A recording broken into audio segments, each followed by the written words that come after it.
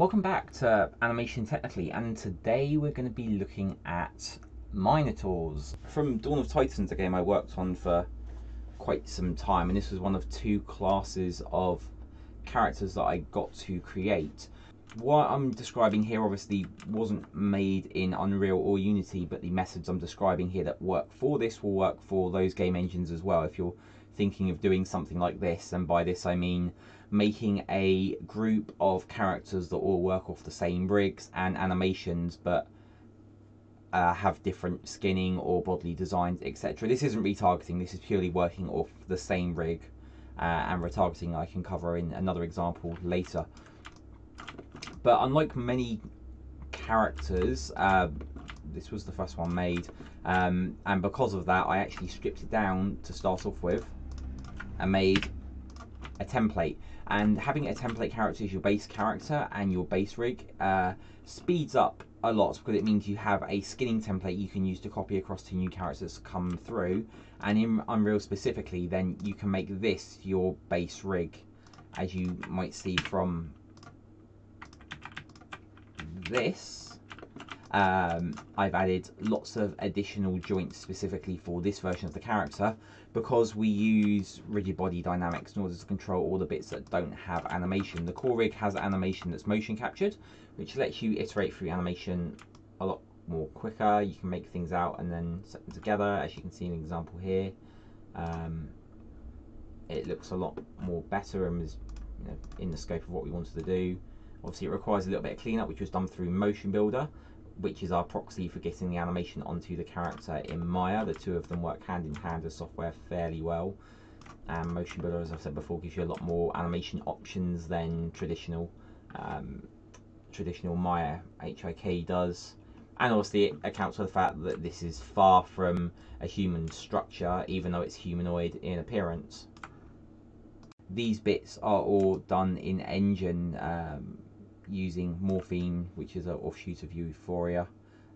But again, in Unreal you have the rigid body dynamics, you have similar solutions in Unity and most other game engines, or you can bake them down using Encloth solutions in Maya, or you can use Jiggle Bones in Blender, whatever your preference is. There's plenty of ways to do this.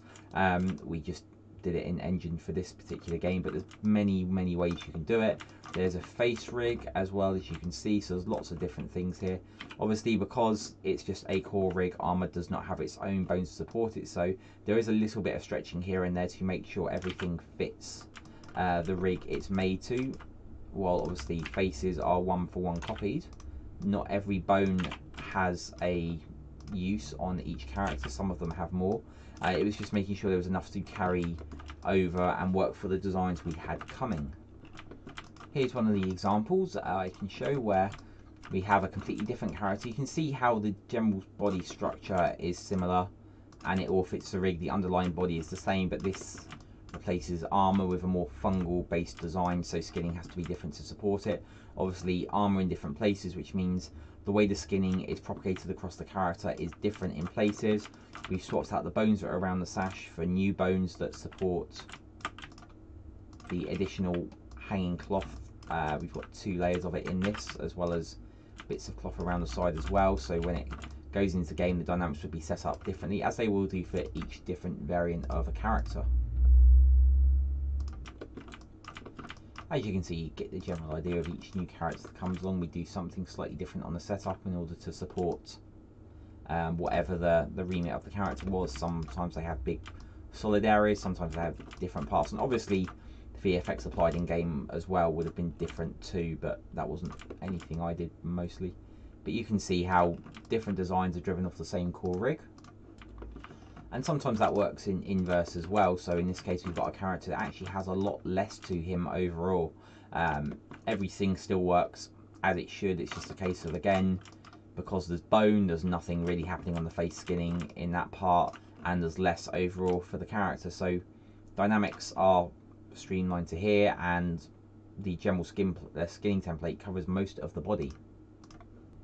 I particularly like this one actually as a good example, because this is one of the times when you can actually see that the skinning template that was made actually covers everything. There's no additional dangly bits hanging off, and everything covers most of it fine. However, parts of it have been made rigid instead to support the, keeping the body as rigid as possible.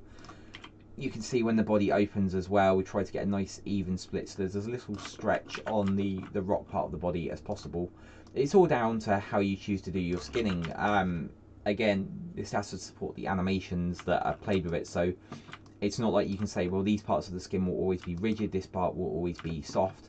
You can't guarantee that because you're not doing a completely unique character. Everything is shared, and you can't always get a perfect result with every single character. Sometimes you have to cheat a little bit here and there, but bear in mind that when it comes to general body and torso movement, there isn't as much movement as what you see on the arms, and so it's these parts of the body that have to be done correctly. It's where the majority of the movement is, trying to keep the stretch the important part. Also note as well, I obviously have twist bones set up as a part of the character, same with the arms.